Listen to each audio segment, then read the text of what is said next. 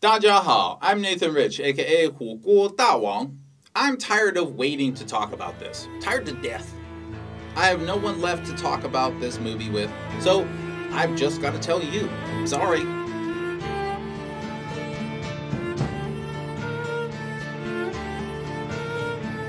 You know, ever since I was a child, I've been a lover of movies. My mother and I used to watch them together, and I'd watch them without her when I was home from school. She had hundreds of movies, recorded on the VHS tapes from TV. Horror movies and sci-fi were my favorites, but I watched pretty much all of them.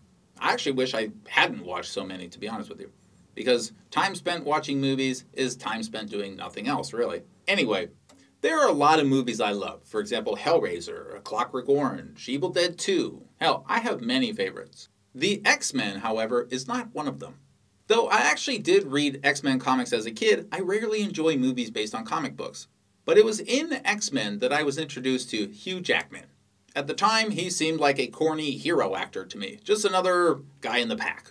That is, until in 2006 I watched a movie that looked relatively boring. The cover made it look like some weird fantasy movie, and I didn't really know that much about it. That movie was called The Fountain. At the time, I was slowly coming off of the streets. I watched the movie at a friend's apartment because I was living in a sewer. Seriously. I hadn't cried at that time in many, many years.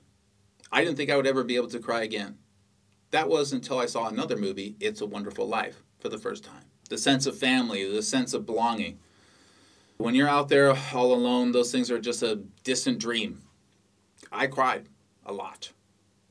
But The Fountain was a bit different for me. There wasn't anything about kids or families with children. It was a different kind of movie altogether, and yet I cried again for this movie. I was sucked in pretty deep. The acting, especially by Hugh Jackman, was amazing, like world class. The first time I watched the movie, I didn't even really understand it. But the mood of the film was amazing. The visual effects beautiful. I just loved it. It was a very emotional, deep, romantic movie. Honestly, and this is a real confession here, this movie, to this day, is my favorite movie of all time. Me. I watched it several times and eventually figured out the movie completely, but, oddly, I understood it incorrectly. That is to say, the way I understood the plot later turned out to be different than the official explanation of the plot. Okay, well, I was wrong about what's happening in the movie, so what? Well, the weird thing is, I was very sure about my understanding of the movie, even after I heard the official story. In fact, I still think my version of the movie is still much better. For those of you who haven't seen it, let me tell you basically what kind of movie it is. You can definitely watch it with your loved ones, but there might be parts a little too sad for some young kids. Maybe. But it's not overall a sad movie, it's a beautiful movie. I guess you would say technically it's a love movie, but it kind of feels more like a fantasy sci-fi movie. The movie studio claims it's about 3 unrelated stories which link to each other only through the transcendence of love, basically. Now, that's a pretty good story, I'll give you that. But the real way to watch this movie is to just ignore that entire thing and pretend the story is how I understood it to be. Because I don't want to spoil the movie, I won't tell you how I viewed it until the very end of this video. So if you want to watch it first, I highly recommend that you do so. And another amazing thing about this movie is the soundtrack. Also, I don't recommend that you listen to any critics about this movie. A lot of them thought it sucked, and maybe they're right. The IMDb rating isn't very good, but to me, it's top-notch. It's just such a touching and unbelievably powerful story. So go out and watch it. And when you're done, watch the very end of this video, and you tell me if what I think happened is way better than the supposed real story. I thought I would do a lighter video today because the next one coming is, well, dark.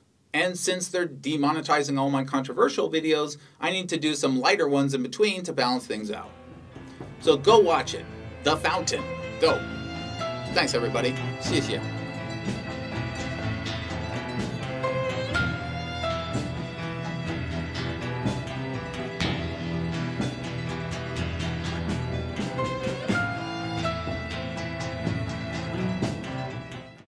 Okay, I can't hold it in anymore. Guys, hopefully you've seen this movie already and you're watching this now. So here's how I understood this wonderful movie.